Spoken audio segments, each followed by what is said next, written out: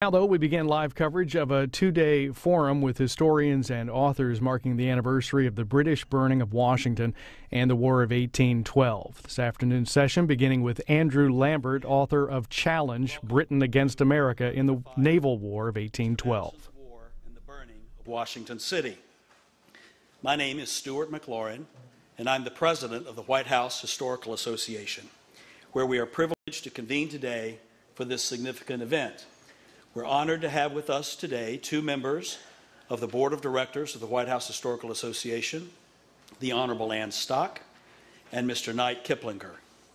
We're also honored to have with us today Mr. William Allman, who's the curator of the White House.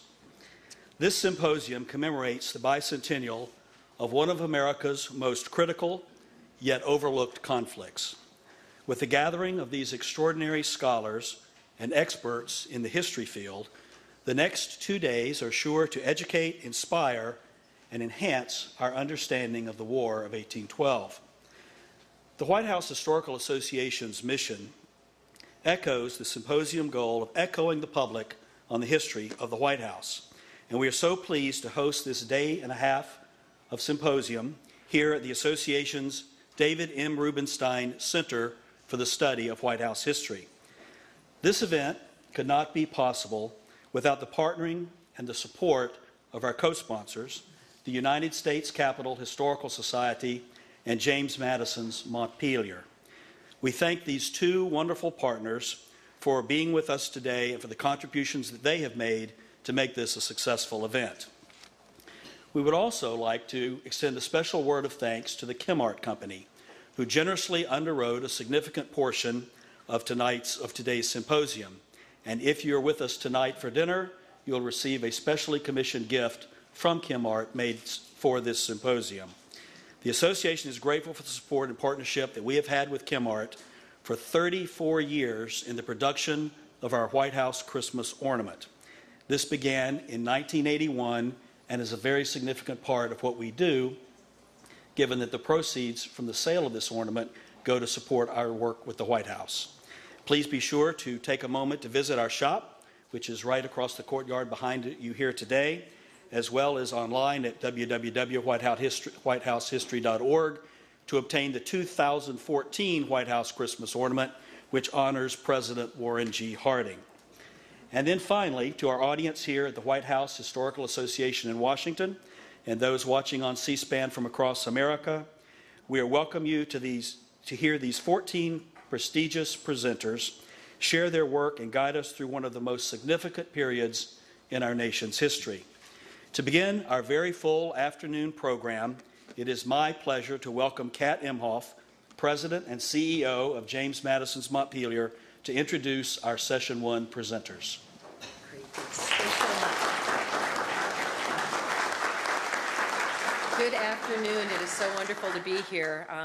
I also wanted to say that our board chair, the Montpelier Foundation board chair, Greg May, joins us, as well as many Montpelier board members. I hope you get a chance to meet some of our leadership.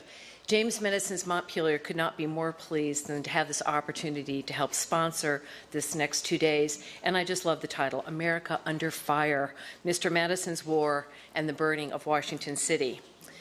Declaring war, Congress and the President exercised powers that were granted to them by the U.S. Constitution. And for our young country, only 3 decades removed from the first War of Independence, the War of 1812 tested many of the ideas in the Constitution, and it called upon Madison to abide by the limitations of powers that he had worked so hard to institute. So as we commemorate the sobering events of 1814, this panel will be shedding light on the new scholarship and ideas about the origins and the outcomes of the war. Fittingly, I love the fact that we begin today with a discussion of the British context of the war. I am pleased to welcome to the podium Dr. Andrew Lambert. He's the Lofton Professor of Naval History at King's College, London. In addition to writing about British strategy and technology, he's the author of an award-winning 2012 volume on the war titled The Challenge, Britain Against America in the Naval War of 1812, and it was just honored with the Anderson Award. So if I could have you help me join in welcoming Dr. Lambert to the podium.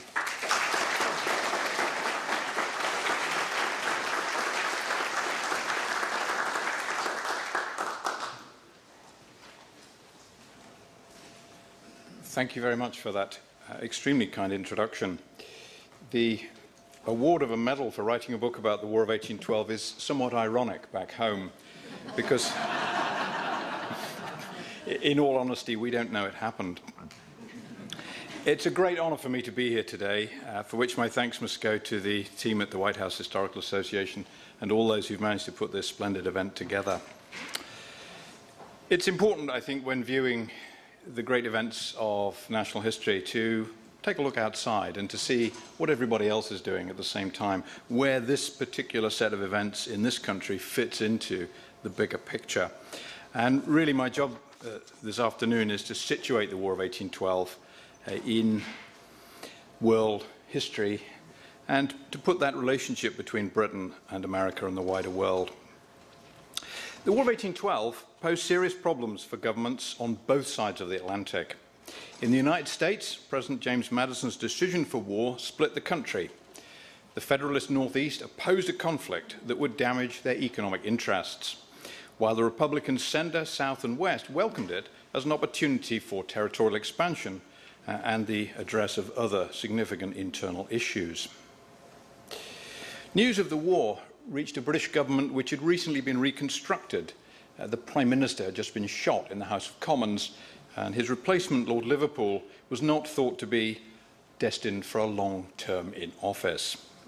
In fact, he would last 15 years as Prime Minister, but nobody knew that at the time. He was not thought to be a great leader, an inspiring figure. He was not a man with a command of the rhetoric of Parliament, or indeed a great public persona. He was not a heroic figure, but he turned out to be a very good manager of a cabinet at a time when the British needed management because the king, the last king of this country as well, George III, was sliding into a permanent madness, and his regent, his son, later George IV, made a very poor showing on the national, let alone the international stage.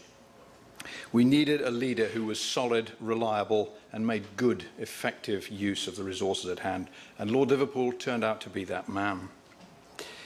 The British were in the 10th year of a conflict with Napoleon Bonaparte. The war had broken out in early 1803. The issues are many and various, but the British had been waging war against the greatest warrior of modern history for a decade. They had managed not to lose, partly because they live on an island. British ministers had little reason for optimism in early 1812 that the war would end well. The last great British victory had been the Battle of Trafalgar in 1805, and since then the British had hung around the margins of Europe, annoying the French and hoping that the rest of Europe would realise that being ruled by France was a bad idea. Some Europeans had seen this, but not all of them. The British were not especially worried by the American declaration of war. After all, the United States was then quite a small country. It had relatively limited resources, and it had no great reputation for having a large and powerful army, or indeed a particularly large navy either. What the British were worried about was the additional strain on their already seriously overstretched resources. I'll show you this slide just to remind people that the Louisiana Purchase is transformational for the United States. It turns a country which really looks to the Atlantic into one that starts to look to the rest of the continent. Not just west, but north and south as well. The war between Britain and America was, of course, a consequence of the Anglo-French War. It was Britain's strategy of blockading Europe with extreme legal measures that brought on the clash with the United States. After the destruction of his navy at Trafalgar, Napoleon had instituted a total economic war against Britain. His strategy was to exclude British trade from Europe and to try and bankrupt the British. Napoleon understood that the basis of British power was not men, armies, or even fleets. It was trade and money. If Napoleon could break the British economy, Britain would surrender. His continental system would harness the European continent in a war against Britain. They would exclude all British trade from Europe on penalty of seizure and destruction. The British counter-blockade, the famous Orders in Council, did exactly the reverse. It cut Europe off from the rest of the world.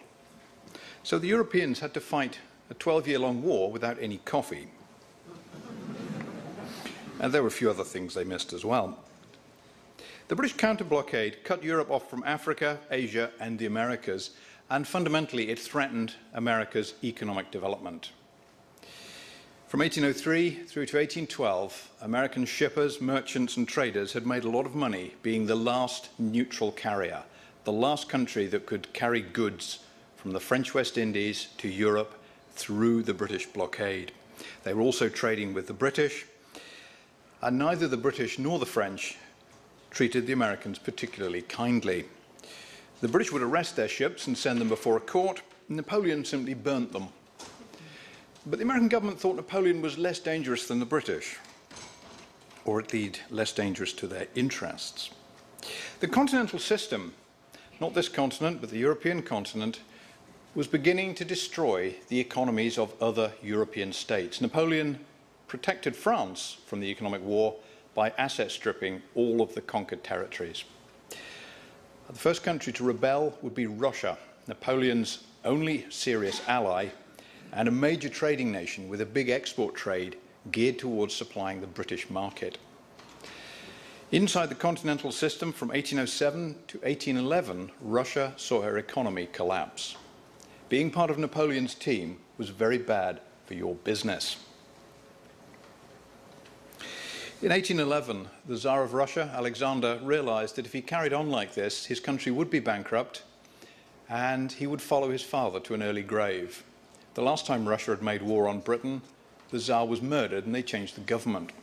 Basically, most of the landowners in Russia relied on selling goods to the British to pay their bills. So the Tsar decided that bankruptcy and death was slightly less bad than being invaded by Napoleon, but only slightly. So even as the War of 1812 is about to start, the cracks in Napoleon's system are becoming quite fundamental, but the British haven't yet seen the future. In 1811, the long-running interchange of arguments at sea reached a high point with the incident between the USS President and HMS Little Belt. The Little Belt is the small one with the Union flag. A case of mistaken identity, according to Commodore John Rogers, a case of deliberate aggression, according to Arthur Bingham, who commanded the Little Belt. But the British made little of it. They were far too busy doing other things. In 1811, 1812, Napoleon is beginning to gear up for the invasion of Russia. This will be the great campaign that will decide the outcome of the conflict in Europe. Mr. Madison's war depends on the French winning. If Russia collapses back into the continental system, Napoleon is utterly dominant in Europe, what possible hope have the British got of carrying on? They will have to make terms. It will be possible then to negotiate with them on a range of issues. But the British wouldn't surrender to Napoleon, let alone to James Madison. The main British army was fighting successfully in Spain under the Duke of Wellington, and the Royal Navy was protecting global trade. The British simply had no spare ships, men, or money to fight a war with anybody else. Indeed, during the War of 1812, the British military effort on land and sea was rarely more than 7% of their land and sea forces. They simply didn't have any more to spare. It wasn't a case of choice, that was all there was. So in 1812 and 1813, British strategy is defensive, and it's largely reactive. The Americans had the initiative. They chose where to fight and how to fight. As we know, the United States opened the conflict with what should have been a three-pronged offensive into what is now Canada, and a surge of warships and privateers into the Western Atlantic to cut Britain's economic lifelines. The Canadian frontier became the main military theatre, and for 3 years, heavily outnumbered British regulars, Canadian militia, and native warriors defended the border. To meet these attacks, the British shifted some troops into the Canadian theatre, but they came from the West Indies, not from Europe. The British moved no soldiers from the European theatre until after the end of the Napoleonic conflict. As long as Napoleon remained in power, British strategy would be defensive. The border did not move. This was a long-running but ultimately stalemated conflict. This left the Madison administration with an alternative strategy, the destruction of British floating trade and the wrecking of Britain's economy. A strategy that relied on privateering. The United States Navy was too small to do this. It needed the assistance of a large number of privately owned and operated licensed predators. The British response to the American declaration of war, there is the Canadian frontier, was the appointment of Vice Admiral Sir John Boulez Warren, seen here with his red sash on as Knight of the Garter, a diplomat, highly successful naval operator. He was sent to command the entire theatre with powers to negotiate an armistice and an early return to the status quo ante. That was what the British wanted. Are the Americans serious about this war? Are they not prepared to think about this and just go back to business as usual? Warren's job was to do everything but wage war until he knew the Americans were absolutely determined on fighting. His command stretched from Newfoundland to Mexico, and he would be hampered by inadequate means, poor communications, and very limited support from his home government. His defence of British shipping in the Atlantic would determine the outcome of the war, but only after the Americans had declared that they were desperately serious about waging it. Only then could he turn defence into offence, imposing a devastating economic blockade that simply treated the United States as another part of Napoleon's continental system, something to be blockaded and economically ruined. Initially, shortage of ships and limited rules of engagement hampered Warren's business. But even in late 1812, he began the difficult job of capturing and incarcerating the American privateer fleet. As British prisons filled with American sailors, the privateer effort would finally begin to falter. Only in mid-November, some 5.5 months after the declaration of war, did Warren learn that the Americans were determined to continue the conflict. He was then tasked with setting up a fully effective convoy system to protect all the shipping transiting from the New World to the Old, from the Caribbean and from British North America into British ports. By this stage, over 150 British merchant ships had already been captured, and more privateers were fitting out. There was money to be made in privateering. It was an attractive option in 1812. His masters in London, underestimating the scale of the privateer threat and rather ignorant of the length and complexity of the United States coastline, sent him very few resources, and what they did send initially were not of the first quality. They woke up when the United States Navy won 3 shattering victories over the Royal Navy. These successes in the autumn of 1812 made the British government pay attention. Here we see a Constitution taking HMS Guerrière in Michel Félix Corneille's wonderful picture, which manages to disguise the key fact of the battle.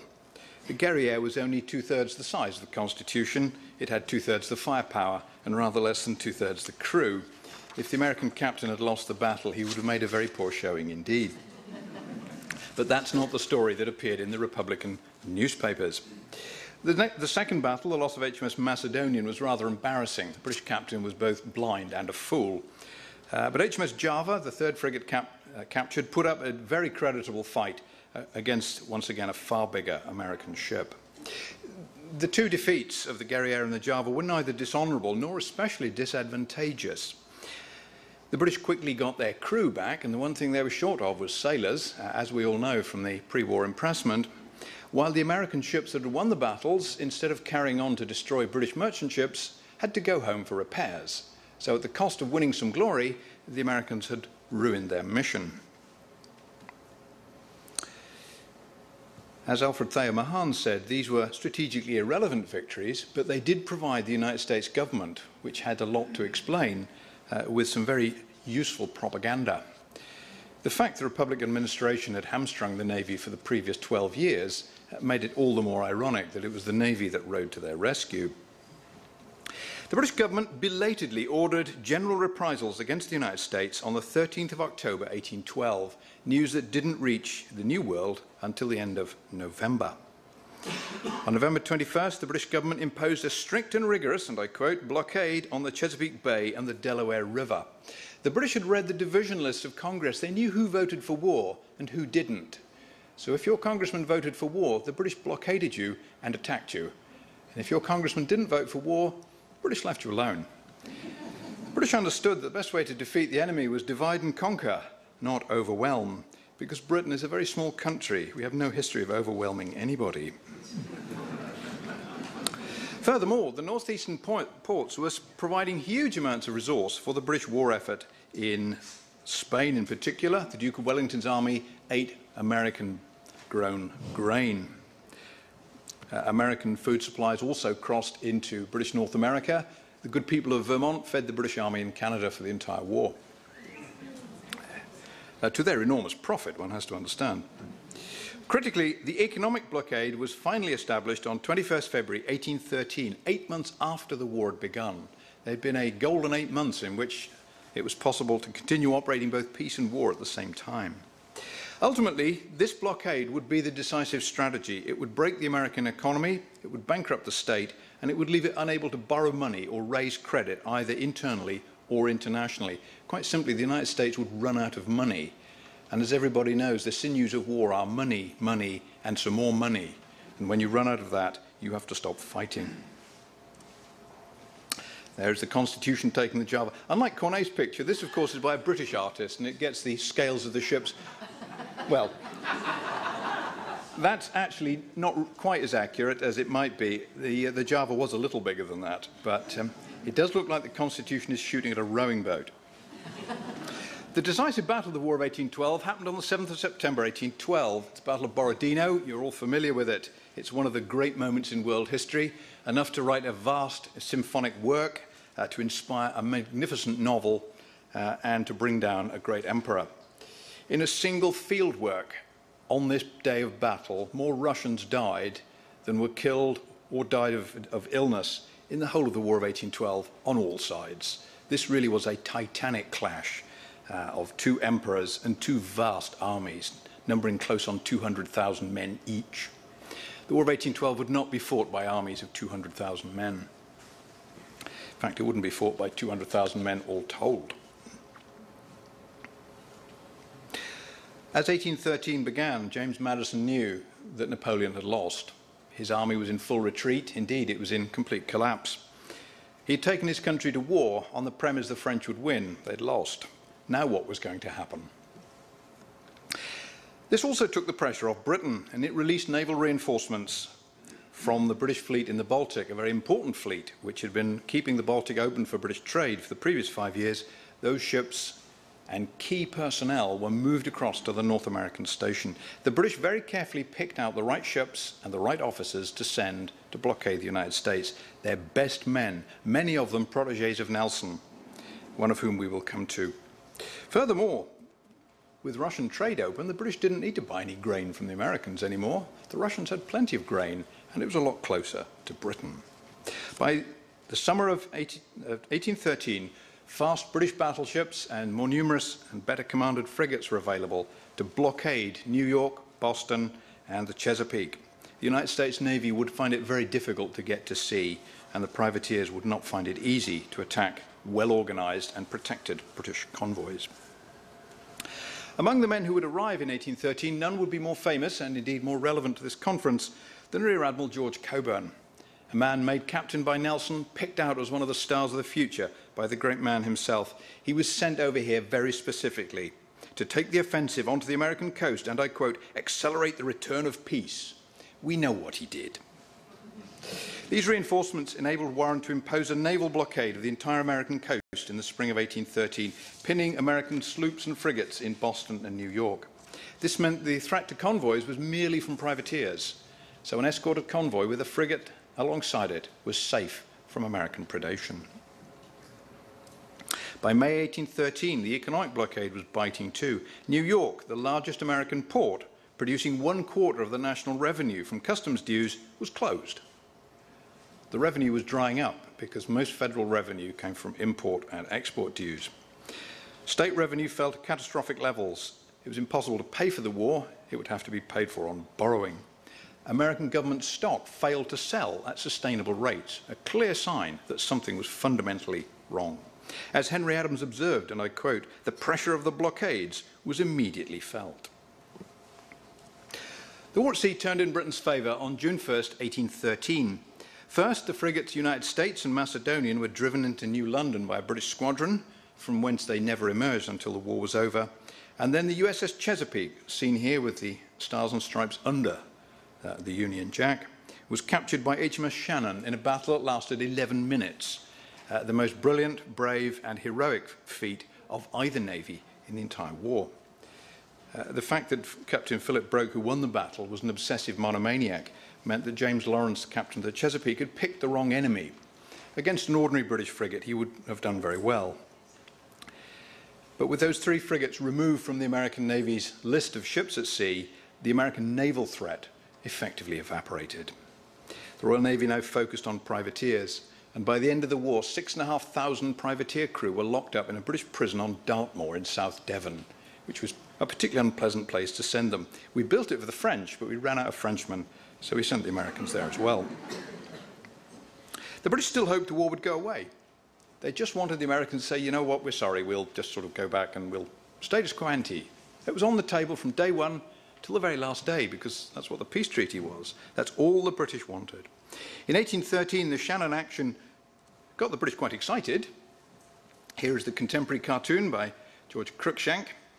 It rather summed up the British view of the war. This was annoying, and they rather wished it would go away. But 1813 was not about America. It was about Napoleon. There was another great battle at Leipzig. In September 1813, Napoleon lost 73,000 men from an army of 250,000. His German empire collapsed. He retreated into France. The writing was on the wall for his empire. The British poured money and munitions into Europe to defeat Napoleon. They did not send men or money to North America. British would have taken status quo ante any time. They defended Canada, but they didn't have any resources to do anything else. In 1813, George Coburn's raids in the Chesapeake Bay seized the initiative, closing down privateer bases, damaging the property of those who voted for war. At the end of 1813, the economic blockade was stretched all the way up to the edge of Maine. New England was blockaded too. This would promote sectional conflict. But British options were very limited. In the autumn of 1813, they had a chance to do something they'd wanted to do for 20 years, to capture the Scheldt estuary in northern Belgium, the one place you can invade England from. So they sent all the troops they could find to do this, and they lost. It was embarrassing. They just didn't have the manpower to do anything serious in Europe, and Europe was far more important than North America. So the idea they had any offensive plans here is untrue. Throughout the war, there would be more British troops defending the West Indies than there were defending Canada, because the political power of the West India planters and merchants was far greater than the political interest in Canada. West Indian commercial interests saw Admiral Warren replaced by Vice Admiral Sir Alexander Cochrane in the spring of 1814, and he too will feature in the war. As peace approached in Europe, the British Foreign Secretary, Lord Castlereagh, told the Europeans that he would not discuss maritime belligerent rights at a peace conference. Blockade, impressment. And he told the Americans the same thing. These were the bases of British power. Britain is a sea power, not a land power. Control of the seas is Britain's only strong arm. As a small, weak state, it maximised the strength of its navy. British naval power kept the American war and the European war apart, and condemned President Madison to a solitary conflict. Once the Americans had taken maritime belligerent rights off the agenda, peace could be discussed at Ghent, a town in Belgium, then occupied by British troops. They might as well have had the treaty in Britain. The Americans resorted to some interesting mechanisms to defeat the Royal Navy, but the British were not hugely impressed. Blow up my hull indeed. You may kiss my taffrail, Mr. Yankee Doodle, says Jack Tar. Not impressed. Here is a German cartoon of the downfall of Napoleon. He went from Emperor of the World to Emperor of Elba, which is a very small island. And the Germans loved this. Here is the main player in our story. This is Admiral Sir George Coburn's officially commissioned portrait. This is how he wished to be remembered. This isn't accidental. This is the man telling us about himself. He clearly thought this was one of his more important events. As we know, the occupation of Washington and the destruction of the public buildings was a major event. But more important, it sparked a run on the American banks. Everybody who had any cash took it out of American banks and put it into Canadian banks, in British government securities, which paid better and weren't defaulting. On October the 4th, the United States became insolvent. A month later, it defaulted on the terms of the Louisiana Purchase. Yet neither the destruction of Washington nor the defeat at Plattsburgh of British forces had any serious effect on British policy. The British offered status quo ante because they just wanted the war to go away, even after the downfall of Napoleon. There was not a war here they wished to fight. And the peace treaty signed on the 24th of December 1814 at Ghent was little more than a recognition of that fact. Here is some of Coburn's handiwork, and here's some more of it. The Battle of North Point, an interesting event, but far more important, the signing of the Treaty of Ghent. By the time the treaty was signed, the United States was in default by £3 million, $3 million, $15 million were then outstanding on interest payments. The national debt rose by 200%. Little wonder that Canada demands to end impressment and abrogate British maritime belligerent rights were abandoned. There would be two more battles. Battle of New Orleans, you've all heard of. This one is the one that's not in the textbooks. The British captured the American flagship, the USS President, off Sandy Hook on the 15th of January 1815, in another action in which both captains fought brilliantly, but the British captain was more brilliant. It is no accident the headquarters of the Royal Navy in London is HMS President. It is the direct descendant of this ship. And when you walk into the mess, if you stop before you get to the bar, you will see 4 engravings of this battle. This is the one the British remember. This is Lord Castlereagh's map of the War of 1812. This is what 1812 is all about, not interfering in the settlement of Europe.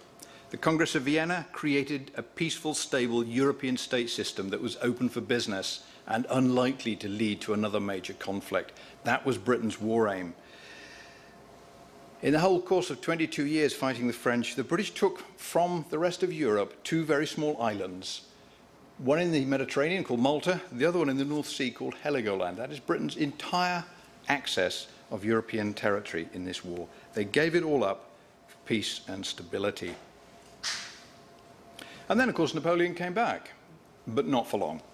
He was rapidly arrested after the Battle of Waterloo by Admiral Sir Henry Hotham, the man who'd run the blockade of New York for the previous 2 years. When the war was over, the Republican Party did what you normally do as a political organization when you've presided over a failure. They declared it a great success. And the Republican Party's speechwriters, their newspaper men, and everybody else celebrated a great victory, and they erected a great arch of victory, 3 frigate victories in New Orleans, the standard War of 1812 version, which came down through the years.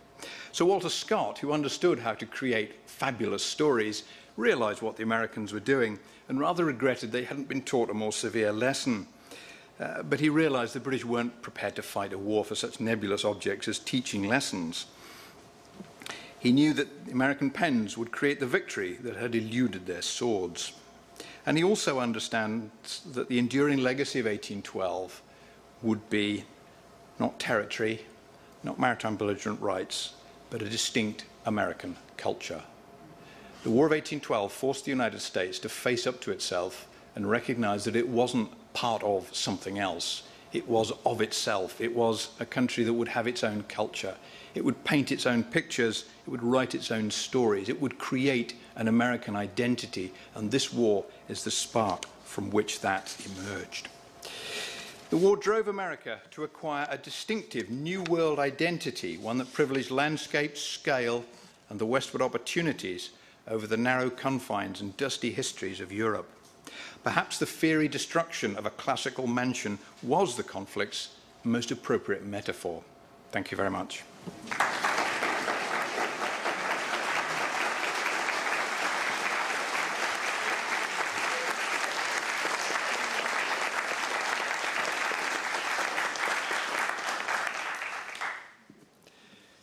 We now have a short opportunity for some questions and answers, and I would be more than happy to do some questions.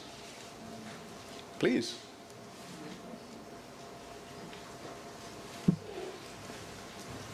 how did American finances recover after the war? Was the resumption of trade duties sufficient to refill the Treasury? Did we undefault on the loan? Yep. The economic problems of the United States were ended by the conclusion of peace. It opened up the international money markets to America. It also persuaded American financiers that there was something worth investing in. If you've just seen the capital city trashed and the government fleeing, you really don't think this country is something you want to invest in long term. So the resumption of peace opens up the domestic taps. It also leads to a massive boom in trade. All of that trade that didn't happen from 1812 to 1815, it happens pretty much as soon as the war ends. News of peace in London prompts every merchant in the whole of the United Kingdom to load ships up with goods that they think will sell in America. And this huge armada of trade crosses the Atlantic, and all of a sudden the East Coast ports are flooded with goods. Business booms again. There's then an economic setback, but essentially the United States is able to recover its equilibrium and rebuild its economic activity in the aftermath. So peace is really good for business, it's really good for the economy. War is not. It's a lesson the British had learned many years before. Put the mic, please. Yep. Good question. Yes. Have you seen in the, what I always call, public record office? What? Is that mic coming? Sorry. Have you seen in the public record office any orders to Coburn and Ross to burn the public buildings in Washington, and the implication being retaliation, question mark? Yeah, thank you very much. This is one of the great questions about what happens in Washington. Were Coburn and Ross operating under specific orders to do something as specific as burning the White House? Certainly there was a sense that after the occupation of what is now Toronto and the destruction of the public buildings there, and in other parts on the Niagara front where there'd been some cross-border destruction of public and private buildings by both sides, that the public buildings of the state that had started the war were fair game. And nobody in Europe would have thought this was in any way surprising. The whole operation was organized by George Coburn. He was the only man among those in command who'd been here for long enough to work out what the target was and how to get there.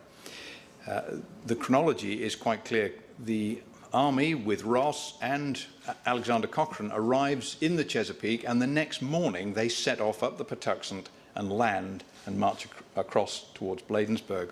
It's Coburn's operation, and he is responsible for everything that happens. He had no problem with that, but he didn't have specific orders to do it.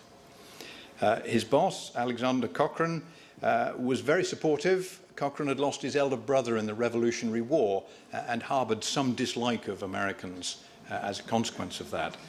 It was a very divisive war, and there were many on the British side who were old enough to remember that conflict. They'd fought in it either as young men or, in the case of Alexander Cochrane, as a ship captain in the Royal Navy. So memories of the last war were still very strong. They were quite raw for many people.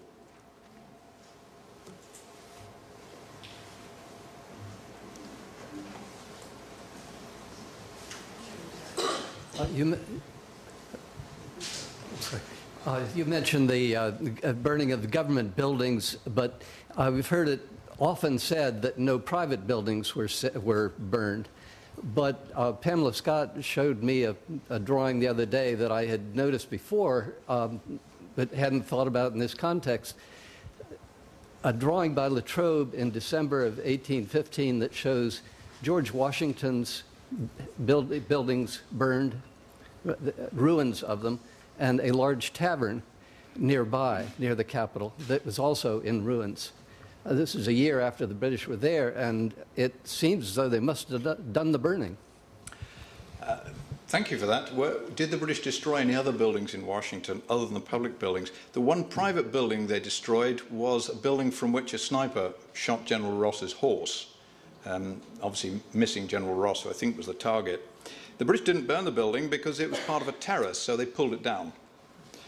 They also destroyed the offices of the National Intelligencer, but any sound general and admiral would like to see the press suppressed. George Cockburn took all of the letter C's out of the compositor's box so they couldn't write any more scurrilous articles about him. The intelligencer had frequently compared him with Satan, and not to Satan's advantage. So he took a particular delight. He then decided he hadn't done enough, so he got the press out and burnt that as well. Remember that in the aftermath of that occupation, there was a tremendous storm, and there was a lot of damage done by the storm as well.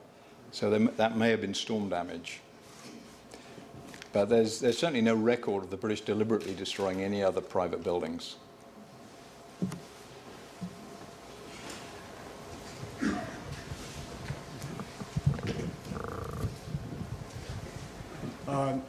Thank you very much for being here.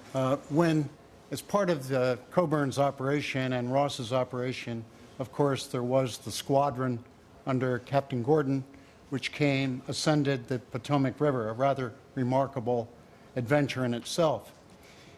And as they came up, and before they engaged Fort Washington, they sailed by Mount Vernon. The very symbol of America with George Washington. Why didn't they just blow up Mount Vernon? Thank you very much. Tomorrow evening I'm going to be speaking in the Masonic Hall in Alexandria about that very operation. The reason the British didn't blow up Mount Vernon is because George Washington was a liberal hero. As far as British liberals, certainly on the left of politics, were concerned, George Washington was a very significant figure in the creation of British democracy. He taught the British some very important lessons about representation. So they didn't burn the building, they stopped, and the band came up and they played Washington's March in his honor. So the British were not making war on America, they were making war on the American government. And they recognized that half the population of America were not enthusiastic about this war. The Federalist response to the war was not particularly engaged. They saw that this was very much a partisan conflict within America, and they very carefully targeted those Americans who they believed to be the causes of the war, hence the use of the Congressional Division List.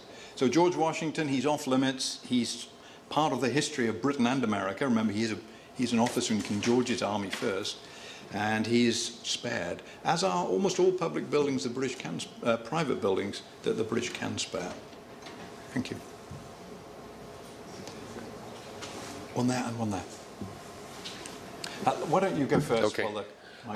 At one point, was part of the British war aims for concluding the conflict to create some sort of a Native American territory in the old Northwest, and what happened to that for it to go status quo ante?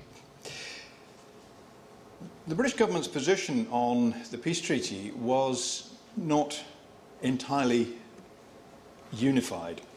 The British minister who was most involved in running the war, the Secretary of State for War, the Earl of Bathurst, was also responsible for the British colonies. And his view was that it would be a really good idea if we could build some kind of buffer zone between the United States and British North America to reduce the possibility of future conflict. And the Native American peoples were seen as an ideal opportunity to do this. His cabinet colleagues disagreed vehemently. They didn't want to spend $10 million a year to improve the border of Canada. Bathurst was outvoted, and then the international lawyers started to look at the problems of creating a buffer zone which belonged to a people who had no residential qualifications and did not have any national identity. And at law, it would have been almost impossible to have created a territory to give to the Native Americans. There was simply no framework to do this. European legal systems did not recognize the rights of native peoples, which is how you're able to sweep right west across the whole of the continent, because there was no legal framework for giving them national identity. So it was an idea, it was mooted, and it was used as a way of pushing the Americans away from talking about maritime belligerent rights. The British put something up which they had no intention of trying to execute, because it was inchoate. There was no particular form that you could give this. It was a kind of line somewhere out in the northwest, but it was never determined what that line was, who was inside it, how it would be policed. So it was a great negotiating position because it made the Americans think they'd won something. But what the British had done is make the Americans worry about something which they couldn't care about, and in exchange they got maritime rights off the treaty table. So it's a nice way of everybody feeling they've won something. But there was no way that this could have been set up. We would have to have agreed, Washington and London, that the Native American peoples were a nation and that they had a national identity, rather than being tribal peoples who were spread across the countryside in a completely different way. So, question there? Okay. There's a William Charles cartoon, or pair of cartoons, one lauding Baltimoreans and the other condemning the Alexandrians for provisioning the British fleet. I wonder if you could comment on... Yeah, William Charles, the famous cartoonist who makes fun of the Alexandrians, he actually lived and worked in Alexandria, and he was British, but obviously a British Republican. His cartoon is very much the Republican view of the Alexandrians, which was very unpleasant. And he then used the Baltimore cartoon as a way of showing that the British could be beaten. Of course, the British weren't beaten at Baltimore, they just decided they didn't want to. If you want to start Baltimore, we can do it. There are 20,000 Americans dug in a very strong position at Baltimore. The British have less than 4,000 ground troops. How are they going to get into Baltimore? The British didn't have another army, so if they burnt their army up attacking Baltimore, they had no more troops left. We're curious about Alexandria. Yeah, with Alexandria, the picture is quite clear. John Bull, who's a minotaur, a truly terrible mythic beast, has got the citizens of Alexandria on their knees with their hair standing up on end, as indeed your hair would if you saw a real minotaur. But the British sailors are saying we need to get out of here before those American naval heroes turn up. John Rogers and David Porter and Oliver Hazard Perry. Of course, they did turn up and they tried to stop the British leaving, but they failed. British got back after some interesting exchanges of fire. So it's a very important political cartoon, but you have to read it as very much a partisan cartoon. It's just like the Shannon Chesapeake cartoon I showed. It's one side of the argument, but it's an internal cartoon. It has no resonance with the British at all. This is the Republicans pointing the finger at the Federalists and saying, you're not patriotic. One more? I'd just like to say that the score is now even. This last weekend, the city of Alexandria challenged the Royal Navy to 3 sporting events, and the city won all 3.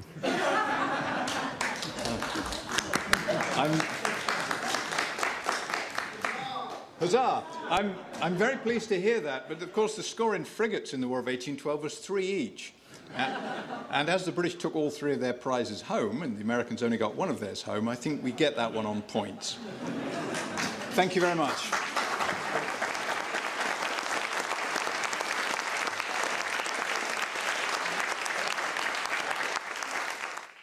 So we will now take a short break, and we're going to start promptly because C-SPAN 3 will be up and running at 2:15. So if you can be in your seats, ready to go, it'll be a wonderful following talk. Thank you so much.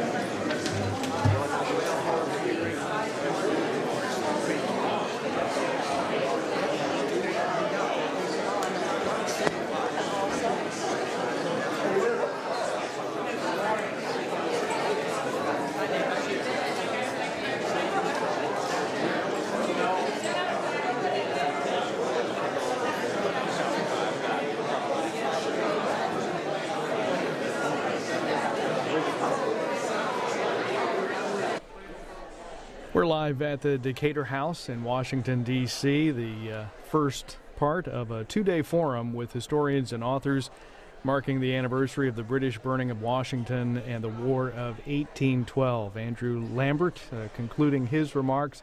The conference expected to return a little less than a half hour, maybe about 25 minutes or so from now, 2:15 Eastern Time. And coming up next is Catherine Allgore, who's written a book about Dolly Madison. Later on in the 3 o'clock hour, Alan Taylor, author of The Civil War of 1812. And closing out this first day will be John Stagg, editor of the Madison Papers at the University of Virginia. More programming about the War of 1812 tonight at 8 with a re-airing of this first day of the conference hosted by the White House Historical Association, U.S. Capitol Historical Society, and James Madison's Montpelier. Looking ahead to tomorrow, live coverage of the conference continues at 8:30 a.m. Eastern Time here on C-SPAN 3's American History TV. The lineup of authors includes Donald Hickey, Steve Vogel, both have written books about the War of 1812, and Holly Schulman, who's the editor of the Dolly Madison Project at the University of Virginia. That's all in the morning. And tomorrow afternoon, the session features Kenneth Bowling, Pamela Scott, William Steele, and appearing together, Andrew Burstein and Nancy Eisenberg, who are the co-authors of Madison and Jefferson. All of that ahead on C-SPAN 3's American History TV. Again, the conference will continue in about 20-25 minutes from now. Until then, while we're waiting for it to resume, a look at the Battle of Bladensburg during the War of 1812. First of all, I want to welcome everyone to this roundtable discussion on the War of 1812.